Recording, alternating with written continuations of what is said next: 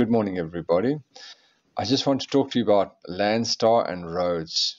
So when you start Landstar, it comes up with the thing that says Survey Made Simple, and that is exactly what it does. So if you want to do roads in Landstar, you go to Projects, you click on Roads, and then you can say Import. And once you've clicked Import, you can import your LandXML file. So I've already done that. So let's go out of that, and then we go to Survey, and you go to Road Stakeout. So in Road Stakeout, you've got a little drop-down menu there, which is Stakeout Road by point, Where Am I, Stakeout Side Slopes, Survey Cross Section. So the one I use the most is Stakeout Road by point or Stakeout Side Slope. But we'll concentrate today on Stakeout Road by point. Done that, you get up a little menu like this, which is cross sections, and you can view your cross section. So we now at the moment have changed 36320. We've got a little minus and a plus next to that. So if I go minus, you can see my cross sections change. You can change your interval to 1 meter or 10 meter or whatever.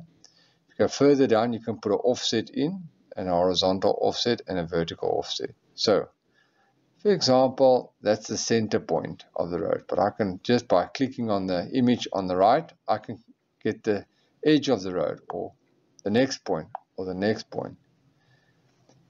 But what makes it really simple is, let's say I need to stake out that point in particular, but the engineers asked me to put my pegs 1 meter away from the edge of the road.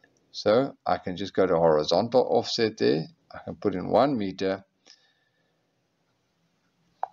and it will take it 1 meter further away. So if I zoom in there a little bit, you can see that's where I can put my wooden peg for the road.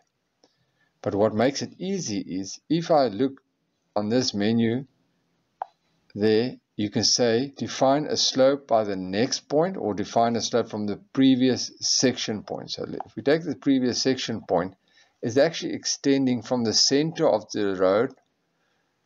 It's just extending that slope. This makes stakeout of roads just super easy. I hope you'll enjoy this stakeout function, because I can tell you I've worked with a lot of GPSs. I've been 25 years in construction. But this makes road stakeout very simple. Just ask a demo at MMS Design.